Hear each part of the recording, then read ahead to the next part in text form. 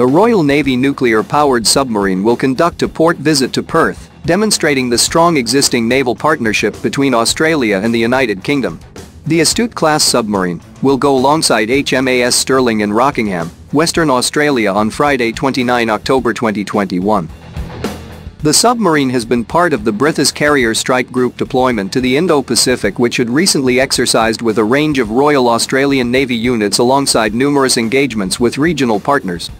Her visit to Australia is to provide the crew with a short period of respite.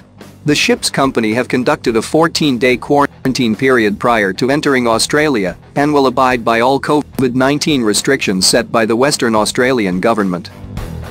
UK Defence Secretary Ben Wallace said, "The British, Australia and our Five Eyes intelligence partners have a long history of friendship, and our navies have enjoyed a close and mutually beneficial relationship for over 100 years. With many shared security interests, it is natural that Australia is at the heart of the British's Indo-Pacific tilt." The permanent maritime presence in the region provided by HMS Tamar and Spey further demonstrates this resolve and our commitment to a truly global Britain. The visit comes 6 weeks after Australian Prime Minister Scott Morrison announced an enhanced trilateral security partnership between Australia, the British and the United States, AUKUS. Minister for Defence, the Hans-Peter Dutton MP, said the submarine's visit was a testament to the three nations' commitment to greater cooperation on security and defence capabilities.